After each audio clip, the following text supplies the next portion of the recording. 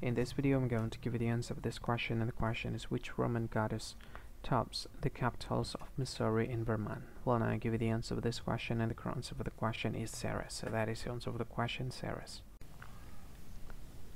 Hi, thank you so much for watching this video. If you find this video is very useful, you can help this channel to grow by subscribing this channel.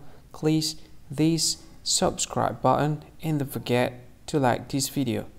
And if you find this video is not really good, or you don't really like this video, or you kind of feel that it's a little bit offensive or something like that, you can click this one, dislike button. You can do that anyway.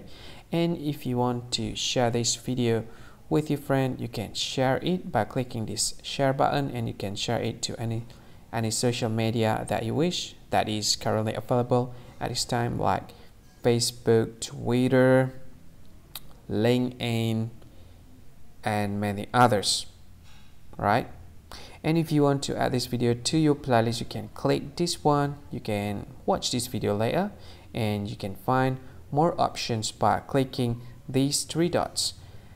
And yeah, don't forget to subscribe. I think that's all of it. Thank you so much for watching this video, and see you again in another video. Bye bye. See you again.